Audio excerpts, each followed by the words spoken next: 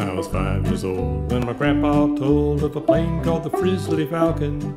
1921, it was among the first with a passenger cabin. For place and time she was sublime, admired by all who eyed her. 65-foot span, 4 ailerons ran along each wing to guide her. 2 9-foot screws got the power they used from V12 Liberty engines.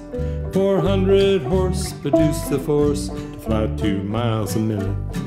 Yeah, 400 horse produced the force to fly 2 miles a minute.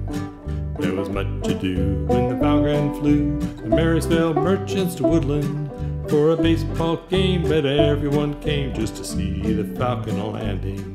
No one would recall the game at all, or which team was victorious, but they were in awe of the plane they saw, one of a kind and glorious.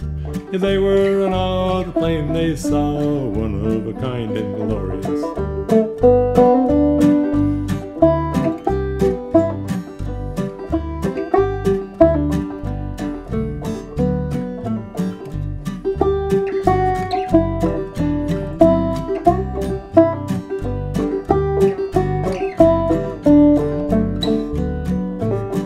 But the Falcon's glory was a short-lived story.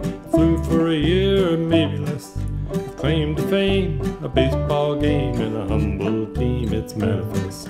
She was sold to China, and it's really kinda surprising they wanted to buy her. Now lost to history, it's still a mystery if the Chinese tried to fly her. Yeah, lost to history, it's still a mystery if the Chinese tried to fly her. I was 5 years old when my grandpa told of a plane called the Friesley Falcon. For her place and time she was sublime, with a bona fide passenger cabin.